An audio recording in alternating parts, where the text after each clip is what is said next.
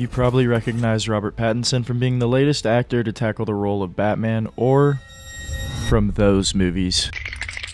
But what you may not know is the path Robert Pattinson has taken to rebrand himself, revive his career, and the overall love he has for film.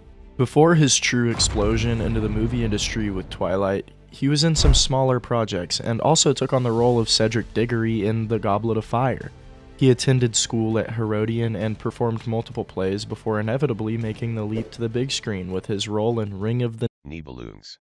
Afterwards, he had a minor role in Vanity Fair before being cast as Mr. Diggory following a meeting with Mike Newell and an audition for the role. Harry Potter ended up being a bit of a launch pad for Pattinson, pushing him forward into being cast more and more.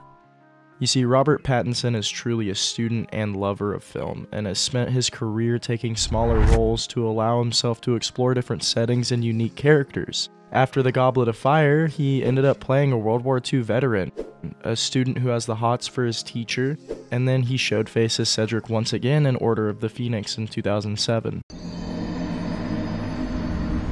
Now, this era of Robert's career is where things really exploded. He auditioned for the role of Edward Cullen in Twilight, where he solidified himself as a household name.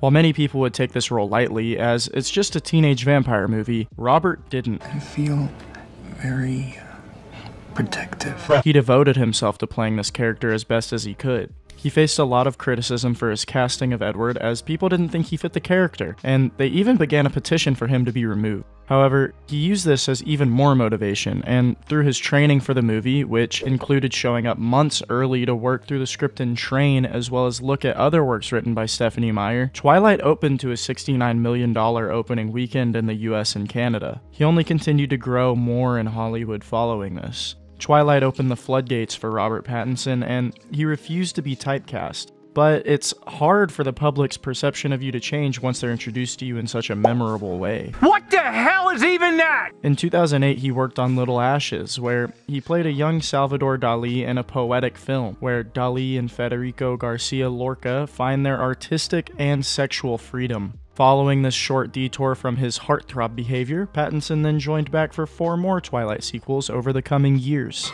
I just try and trip her up and stuff.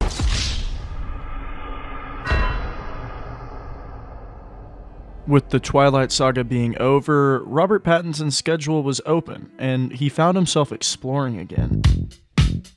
He joined Guy Pearce for The Rover, drove a limo around in Maps of the Stars, and then adventured to find an ancient lost city in The Lost City of Zed, starring alongside Charlie Hunnam and Tom Holland. He then finished out 2017 as a bank robber before seeking out Damsel in High Life in 2018. 2019 is where I believe Robert Pattinson to have truly hit his full potential with the next few films he was cast into. He starred alongside Willem Dafoe in The Lighthouse, which not only is one of Robert's best films, but also one of Dafoe's and the best Lovecraftian horror flick to ever be made. He then worked on The King, a Shakespeare-based film, before the announcement.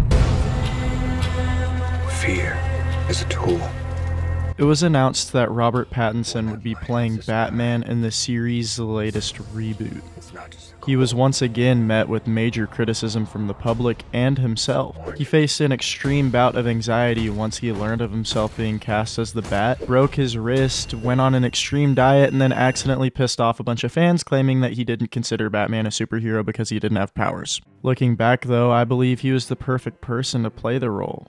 It was a symbolic casting, honestly.